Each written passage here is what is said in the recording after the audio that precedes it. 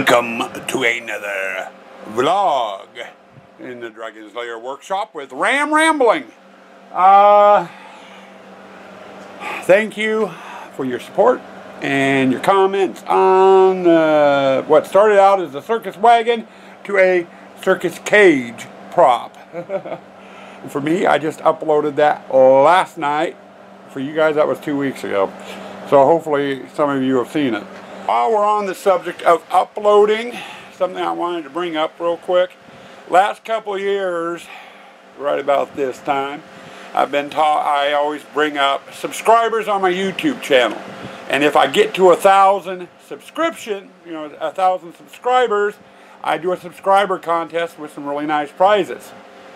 I haven't hit 1,000 yet, but we're up to 981 subscribers, so we're about 15 subscribers away, roughly, give or take a few. If you guys are watching this either on Instagram or over on Facebook, hit the YouTube link. Go to my YouTube page, subscribe to me by, let's say, October 3rd. If we can get those 15 more subscribers by October 3rd, I'll do the subscriber contest, and we'll have some neat prizes this year. So subscribe. Let's get this. Let's hit the 1,000 benchmark and get that done and over with. Now, on to the next prop, or actually part 2 of the prop we're working on. Circus cage is done. It's still sitting out on the patio. Now we need to work on the mech, and we're going to do a variant of sorts of a 2-bar lifter.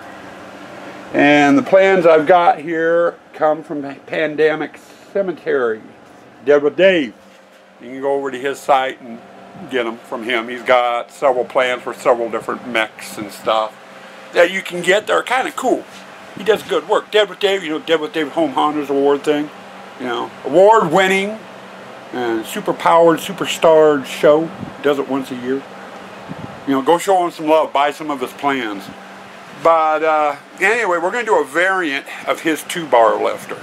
I've got one of these in my hunt already. I've used it for my pirate that stands up, swings his arm, what have you. We're going to do another one, kind of, sort of. The clown mech that I'm putting in the cage is going to be supersized. That one does about a 3 foot, the mech, if you go by the plan, is about 3 foot lift, maybe 4. This one I need to do 7 feet. So from the base of the cage up to about here when it's fully extended. So you can see where my hand is there. Is about where I need to go. So I need to supersize the base, do a bigger base on it, and I need to do a taller mast on it. And then the arms are going to be a little bit bigger. And then I went ahead and ordered a more powerful cylinder which runs it, which is on its way. 2 days shipping on that. Thank you, Automation Direct. So I'm sitting here in my shop getting ready to do the project. I haven't bought any materials yet, but I have some stock down here left over from previous props. So what I'm going to do is I'm going to do the base out of this stuff, and that's about 1.5 inch square tubing. And I'll do the base and the mast out of the bigger stuff, and then the arms I'm going to do out of this 1 inch square tubing. And I'm going to need more of that 1 inch square tubing. I know I don't have enough to do the full mech for everything I want to do. But we're going to get started. I'm going to get my measurements, and we're going to start getting the base cut out, ground down, and then we're going to use my wire feed welder to weld it all together. Well, it's going after 7. We've had a pretty good day. Made some progress, and as far as I'm going to go today, I've got some adjustments to make to the mech, and I'll cover that here in just a sec. But there's the mech.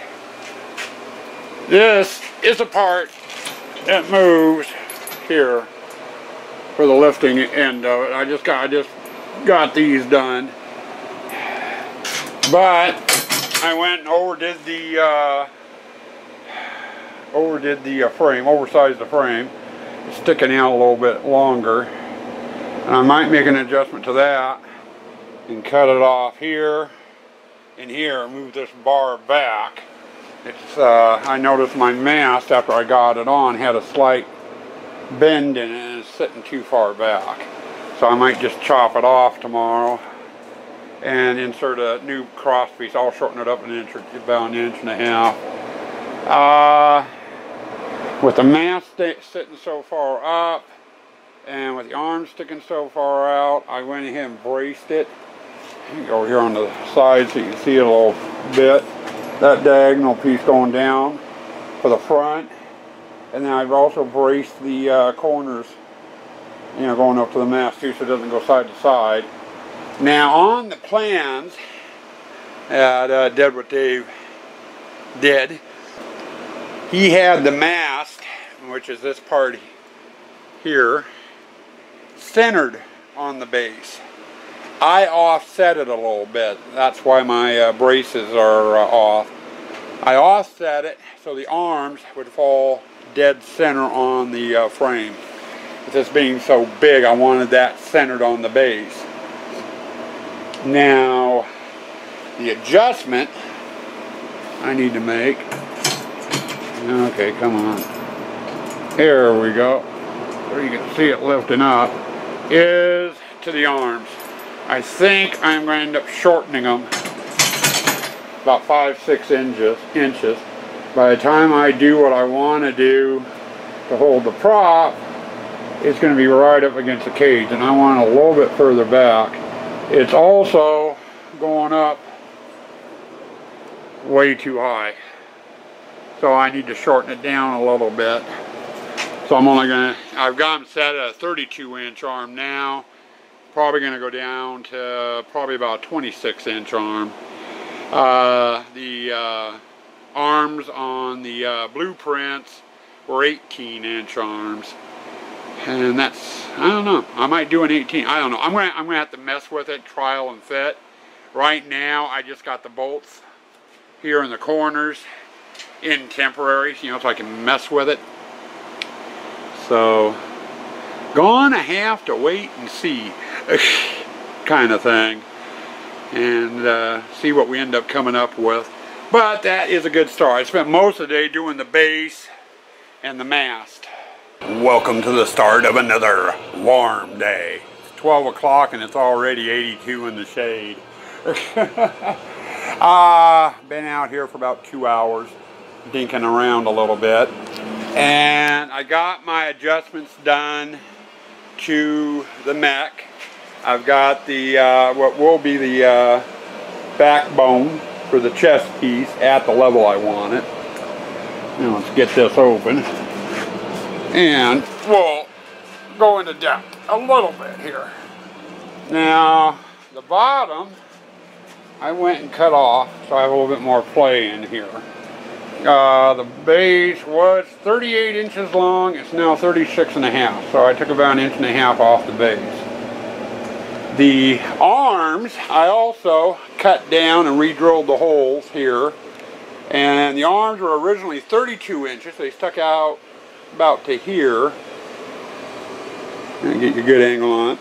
I took 10 inches off. They're 22 inches, so it's sitting back further, which is the way I kind of like it. And then the other adjustment I did was the mast. You can see the spot right there where the arms were rubbing. It's now down to there. The mast was originally 42.5 inches tall. It's down to 34.5.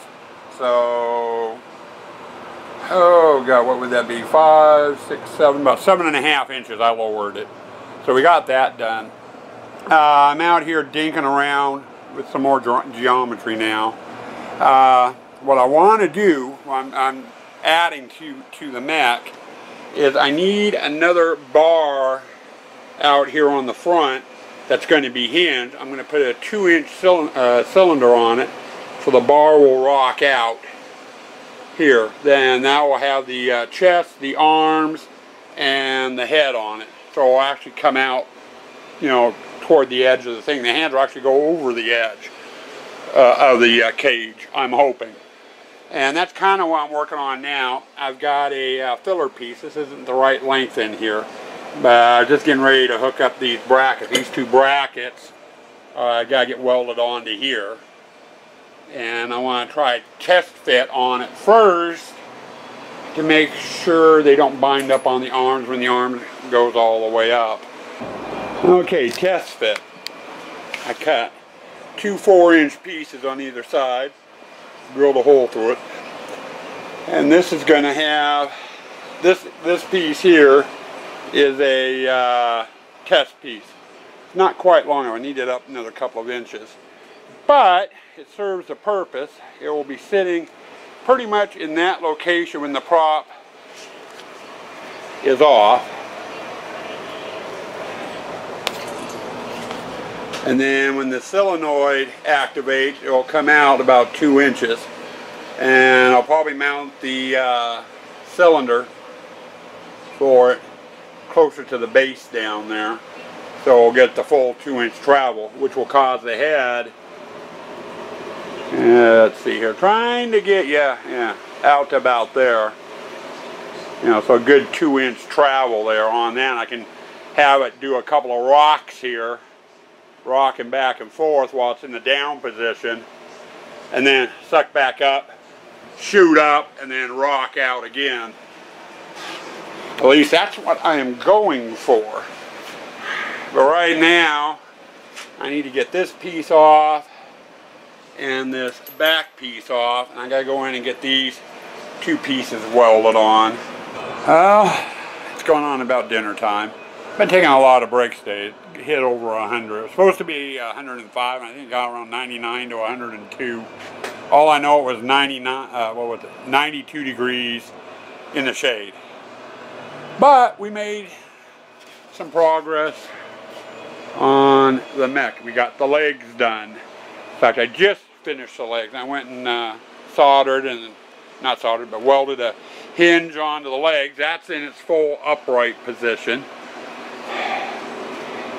And here, let me get dropped down into its seated position. There we go. Now it's in its seated position.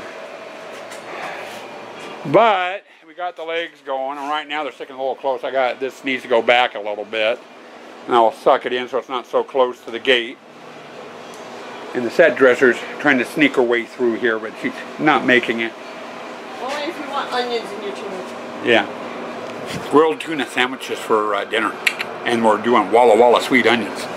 But anyway, we got the hips on, and I did it 18 inches across. I'm using some 2-inch metal for the legs, and I have no idea what the length is. Oh yeah, I do. 48 inches total on just the legs. And then we got the start of the trunk. Now my next chore is I've got to get my mast for here figured out. That will come up, and it's going to go 14 inches above this. And that will have a cylinder here to make it rock forward and back.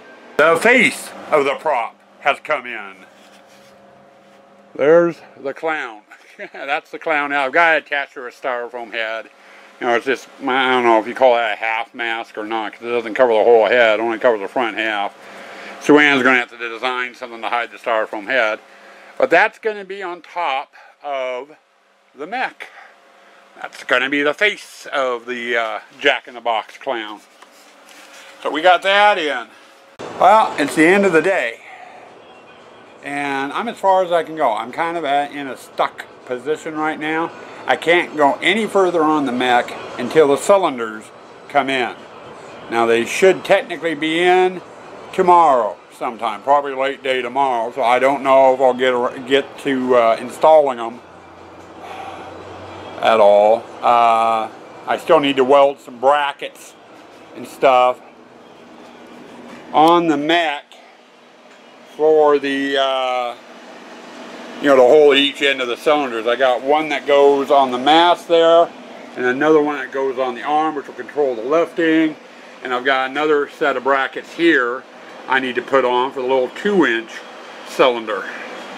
that will be out here on it.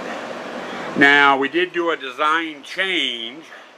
I was going to put solid arms out, you know, and have them outreach, so when this guy rocked forward, he would look like he's reaching out over the cage. The only problem we had is when this thing is in the seated position, I want it to thump out a couple of times like that. And if I do that, the arms would have hit and probably shattered the front of the cage. Or jammed up by getting hooked up. So I was talking to the wife, we were thinking about, and we decided we'll just put some chains on here for their arms, and I'll stiffen them up a little bit with some pool noodle, you know, sections of pool noodles on it. And originally I was going to do, you know, some gloved hands and have them sewed to the costume and just hook the hands here. I think what we're going to do is I'm going to leave the chains hanging over, and we'll just have the sleeve coming up and over and have the hands dangle here. Kind of like that idea.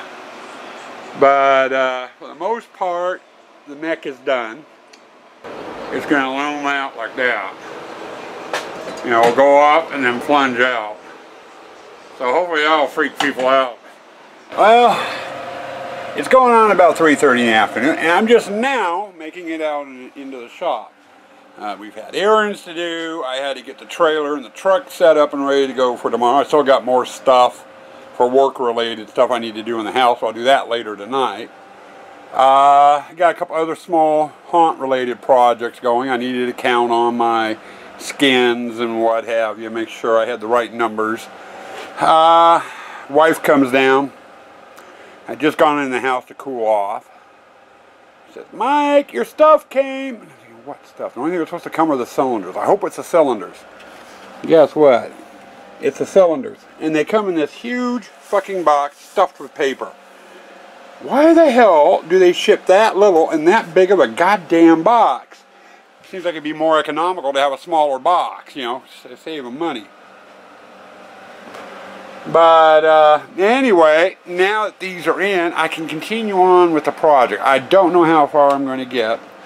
I've got this monster of a one here, and it's a big heavy-duty one, and it's got a 6-inch throw. In other words, this blue part up here comes out 6 inches. That's going to be the one that raises the thing up and down. And then this one, I've got a stupid question. I'll have to talk to Tim about it. But this one is a 2-inch throw. That's as far as the rod comes out. That's about 2 inches. If it's 2 inches, why is the body of it over 4 inches? That's almost 5-6 inches long. I'm thinking, holy crap, I don't need it that long. I was hoping for something about half that size. Actually, that's what I was planning on. But anyway, I gotta get mounting brackets fabricated for both this one and this one. And then I could get them attached to the mech, and that'll be another major step down. We made some progress. And as you can tell, I've got the mech in the workshop. I didn't want to leave it sitting out on the patio while we were gone and out of town. Took about 3 hours to go through and fabricate these fittings. One there, I've got a double one there, and then the plate down here. It took almost 3 hours to replicate it. This is one I had to weld together. What I ended up using, this is what we ended up using. And I just cut strips out of it, tack weld them together to double it up in spots when needed.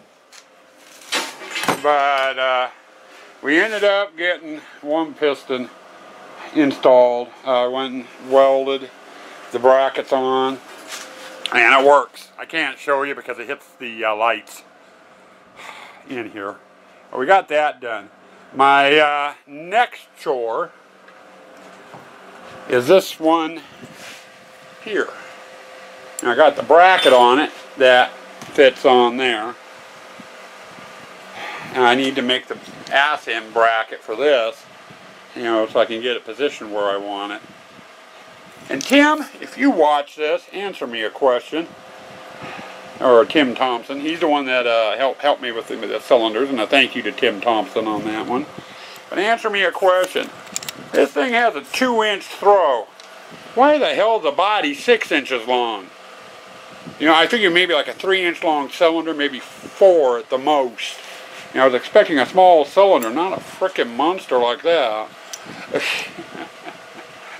course, I probably should have stated that too when we were looking things up. Yeah, Tim Thompson, big thank you out to him. He helped me. Sorry, that's the fan sounding off. But he helped me with ordering the parts and stuff for the cylinders. I always have trouble with those, so I always kind of go to him. Usually about once a year, hey Tim, can you do a chat? Got questions. Takes about 20 minutes. We have all the parts ordered, and we sit there and bullshit for a while. Anyway, Monday, when we get back to it, I gotta come in, get this cylinder put on here, and then the wife and I were talking. I've got some round bar left over from the Hammer and Clown. I'm gonna weld on some ribs onto this mast so the chest sticks out. And then we've got to take pool noodles and cover a lot of the arms, the legs, and what have you. Before I do the pool noodles, though, I think we'll probably tear this thing apart and get it painted. But, you know, those are the steps I've got left. Welcome to Monday. Been a busy day.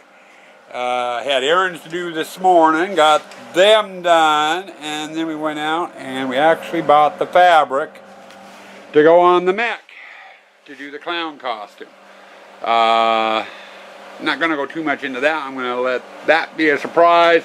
That's a project Sue Ann is working on. I kind of told her what I wanted. We picked out the cloth. She's going to sew it together. I got back on that, got out here. I left you last week. We had pretty much the whole mech done, including this cylinder, which does the rising. And it all works good. Took me a while to fabricate that bracket. Today, we've been working on the other cylinder. This one right here. And this is the one that controls it going in and out, 2 inches. Had a heck of a time fabricating that bracket. In fact, I ended up breaking my vise trying to cold forge it, you know, the corner on it. Tore it loose from the table. But we got that fixed. That was a quick, easy one.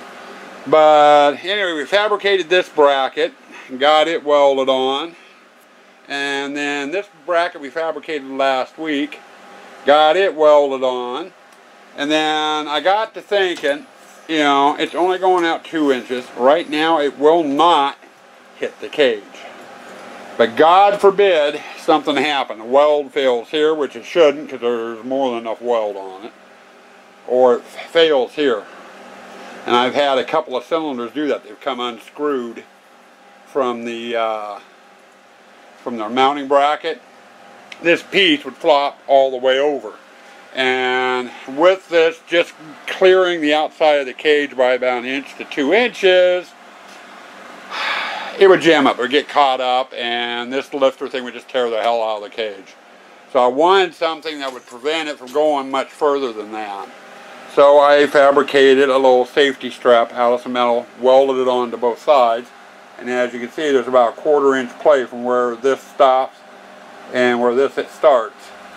So if this ever comes loose, it will hit here and won't go any further, and that will give me about 1 inch to 1.5 inch room on the cage so the head and stuff doesn't bind up in the cage in case it fails. Just a little bit of extra security. Other than that, the mech itself is for the most part done. I got my, here, get back here, get you a better shot. You know, so it's going to go out pretty much like that, and I'll have it doing something like that in the seated position. Then she'll suck up, shoot up in the air, and then out at, you know, out at people. Okay, ribs are done. Soldered on. They're not the prettiest, but they're on there good.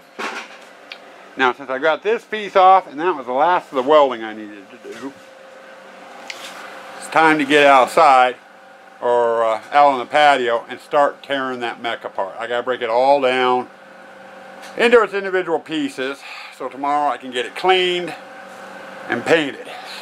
Well, it's the next day. We got part of it disassembled last night. We finished the rest off this morning.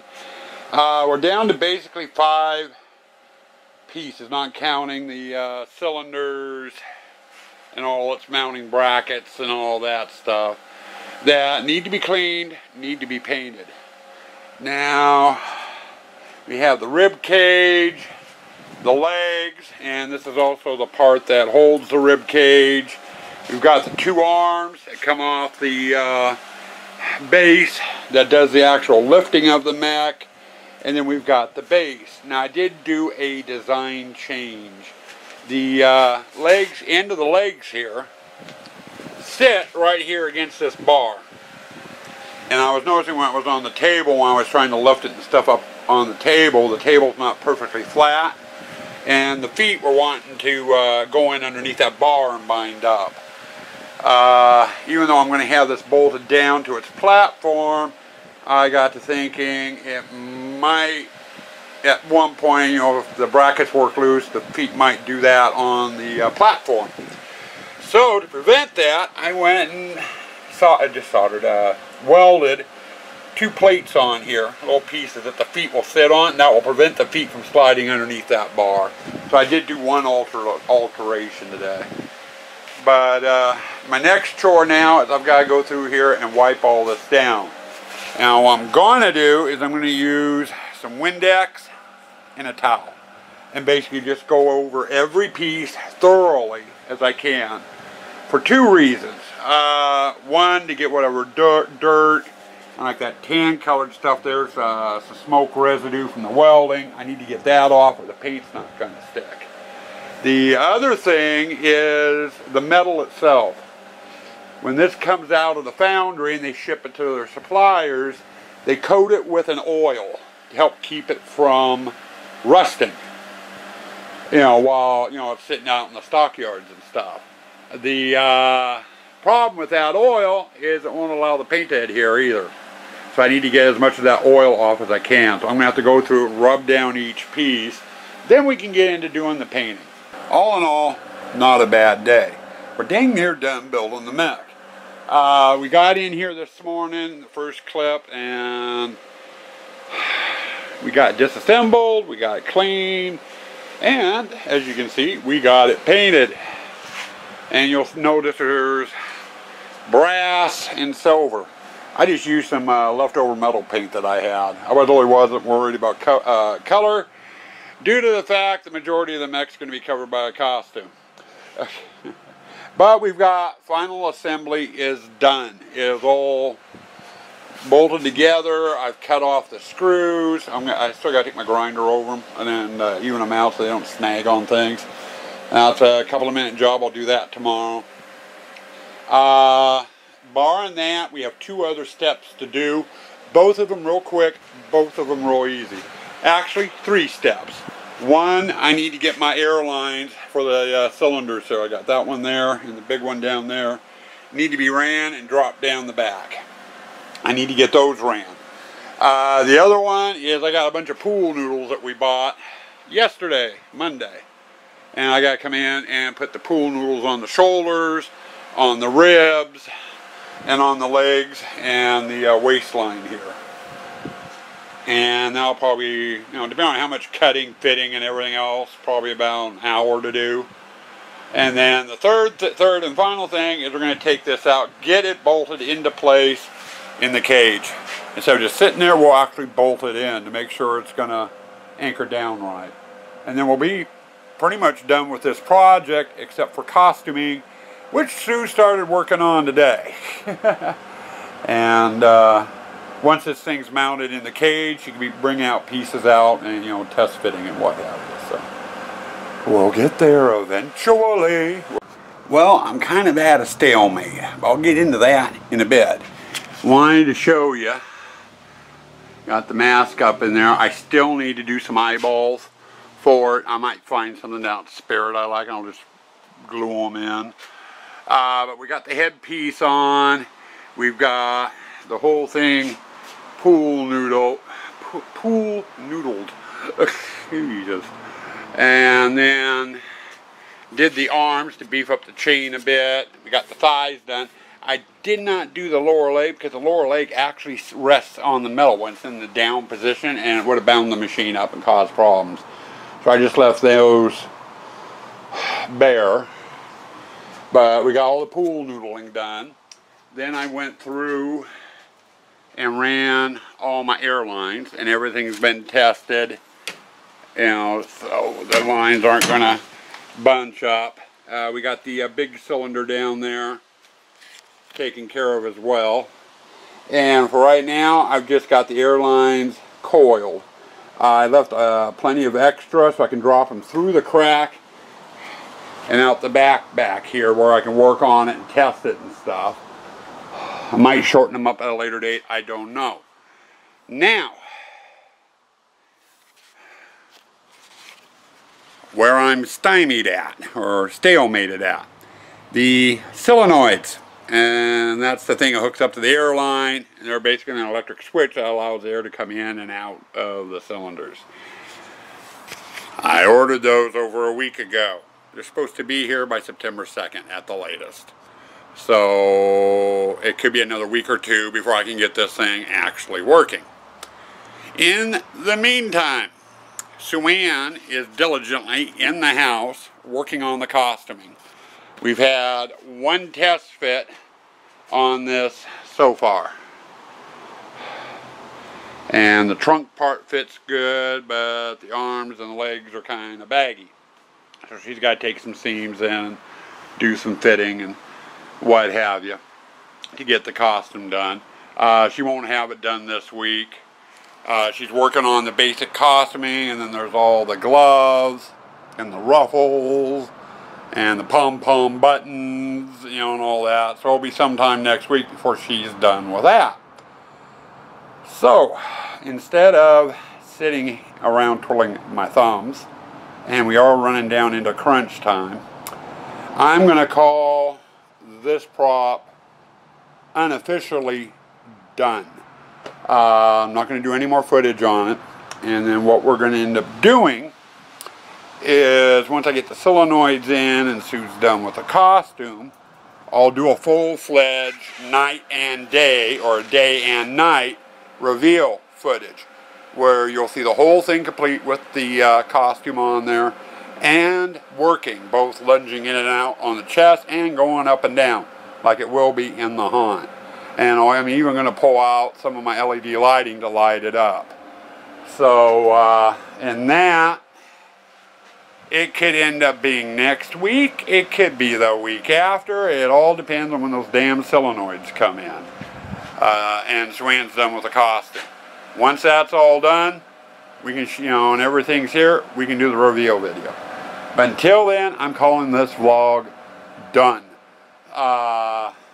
Don't know what's on my schedule for tomorrow. I know I have a crap ton of errands, so it's probably going to be first part of the week. We're going to get started on the next major prop, which is going to be the reworking of the Clifford display, my big red dog that's in the water room. I'm going to start working on the prop that's going to replace him. So, don't know how long of a prop that's going to be. Right now, I think, with only having 4 days a week to work on the Jack-in-the-Box clown, I think I've got, let's see, 2 weeks, 3 weeks. This would be the 4th week, so it's taking me 4 weeks to get that prop done. So 4, 8, 16 days total. So anyway, I'm going to let you go. I'm going to say stay spooky, stay toxic.